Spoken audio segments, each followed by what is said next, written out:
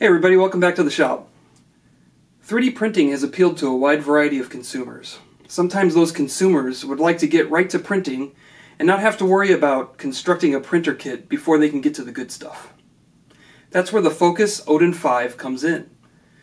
This printer arrives mostly assembled, and all you have to do is unfold it, tighten some screws, plug in 2 cables, attach the spool holder, and you are ready to go. In today's video, I'm going to unbox and assemble the printer, run a few test files, and then go over the pros and cons of this particular model. Stick around to see if the Fokoos Odin 5 is right for you, right here on Southpaw Workshop. The full color packaging is very nice. Normally 3D printers come in a nondescript cardboard box. This box appears to be more suited for display on a store shelf where it can grab your attention with the full color pictures and description of its capabilities. When we open the box, we find the mostly complete printer pre-assembled. This is great, and as you can see, it doesn't seem to take up more space than an unassembled printer. Hopefully this will be a trend we see more often in the future. Along with the printer, you receive a user manual, power cord, USB cable, a cheap metal putty knife, spool holder with mounting hardware, USB drive with micro SD card, spare cables, spare nozzles, side cutters and other assorted tools, and 250 grams of white PLA Plus filament. Time to put this guy together. As you can see, once I remove the plastic wrap that holds everything together, all you do is literally unfold the Z-axis, then secure it with 4 screws. After that, it is just a matter of plugging in 2 cables and attaching the spool holder. 6 minutes is a phenomenal time for initial setup. I say initial setup because the printer did need some adjustment before I could start using it. The print head was very loose and I had to tighten the eccentric nut on the print head carriage to remove all the slop. Here are some details about the printer. It sports a 235 by 235 by 250 mm build volume, which is slightly larger than the Ender 3 series of printers. The printer uses 2 Z-axis motors which help improve stability, and it also supports the added weight of the included direct drive extruder. The build surface is made of a ceramic coated glass that should help with adhesion and make bed leveling a little easier. You control this printer with a 3.5-inch touchscreen that appears to be responsive and easy to navigate. Under the hood, this printer sports a 32-bit motherboard with silent stepper drivers. It took me a minute to figure out how to load the filament. There are no tensioning knobs or levers to assist you.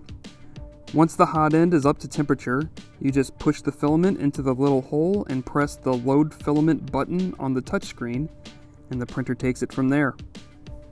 Leveling the printer proved to be a little challenging.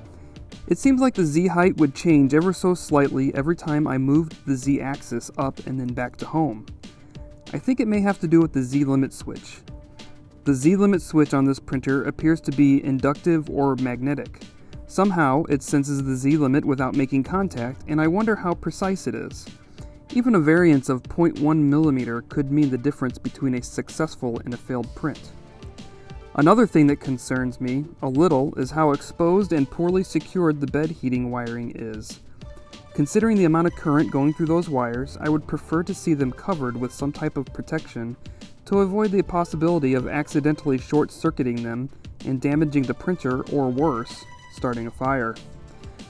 The wires could be better supported also, since the platform moves back and forth quite a bit during printing. This will fatigue the wires over time, causing stress breaks. This can be avoided by printing some sort of cable support or drag chain for the wires. The provided micro SD card comes with a variety of test files to choose from.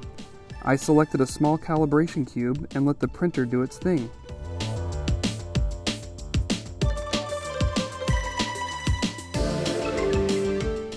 The cube printed on a raft and it came out really nice. Next, I wanted to try my own files, so I fired up the slicing software provided on the micro SD card. Turns out, it is just a reskinned version of an older release of Cura. When I went into my regular installation of Cura, I could not find a profile for the Fokoos Odin 5, so instead I created my own profile by copying over the settings off of the Fokoos slicer. As usual, the first model I printed was a benchy benchmark. I had the printer set to 60 millimeters per second, which is faster than what I'm used to. Despite the speed, the benchy turned out great. I also printed this model of Stitch at 0.15 millimeter layer height just to see how well the printer handles delicate detail.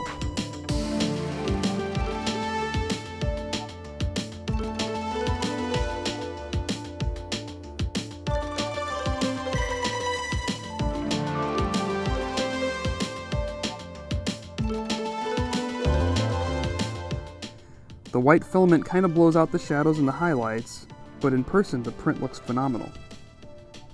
Next I sliced a vase I found on Thingiverse and I switched the filament from the provided PLA Plus to some of this Biku matte green PLA.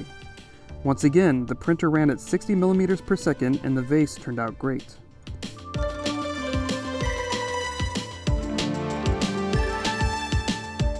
So far my experience with this printer has been really great with no real drawbacks.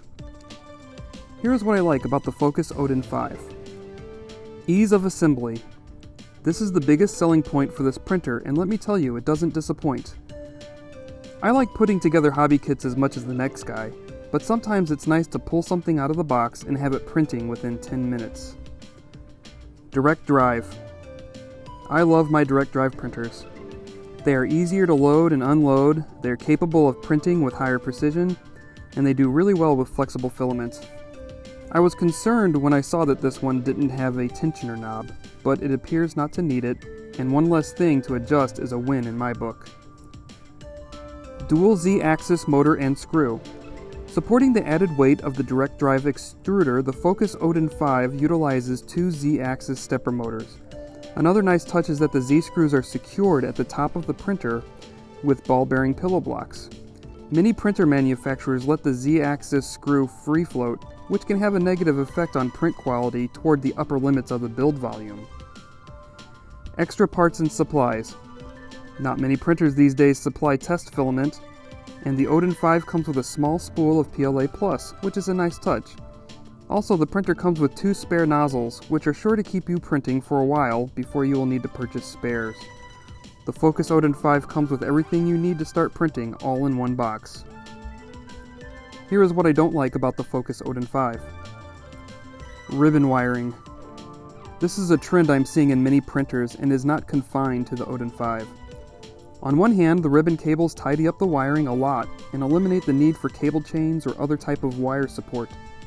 But my instinct tells me these ribbon cables aren't designed for the repetitive back and forth movement of a 3D printer, nor are the circuit board connectors designed for the stress of those movements. In this case, Fokoos providing spare cables in this kit might be an indicator that there will be problems in the future. Heat bed connection. I predict that the heat bed wiring will also become an issue if I don't properly insulate and support it. Luckily I can 3D print support, so it isn't that big of an issue, but it would be good if it came pre-installed to avoid potential failures down the road. Z-axis limit switch. I've also seen these inductive switches being used in other printers, and I really do not see the benefit. It appears to only introduce error where you can't afford it, the first layer of your print. I will continue to play with it to see if I can get the printer to home more reliably. Otherwise, I will swap it out either with a regular micro switch or with a BL Touch. It should be noted that the X-axis end stop is also this inductive type, but I don't think it is as critical as an X-axis end stop, so I don't mind it being used in this way. Despite these small flaws, I still think with the Fokoos Odin 5 you get a lot of printer for a very competitive price. Dual Z-axis, direct drive, glass build plate, 32-bit motherboard, and a touchscreen, all for the same price as an Ender 3. That's a definite win in my book. I hope you enjoyed my review of the Fokoos Odin 5. Despite its flaws, it's a very good printer, and it does its job well. I was seriously impressed with the ease of setup and the overall quality of the machine. If you are interested in buying your own Odin 5, I'll provide a product link in the description below. Thanks to everyone for watching to this point. I really appreciate all the support. If you like this type of content, please drop a like and consider subscribing for future reviews and other projects. Once again, my name is Tom. This is Southpaw Workshop. I will see you guys next time.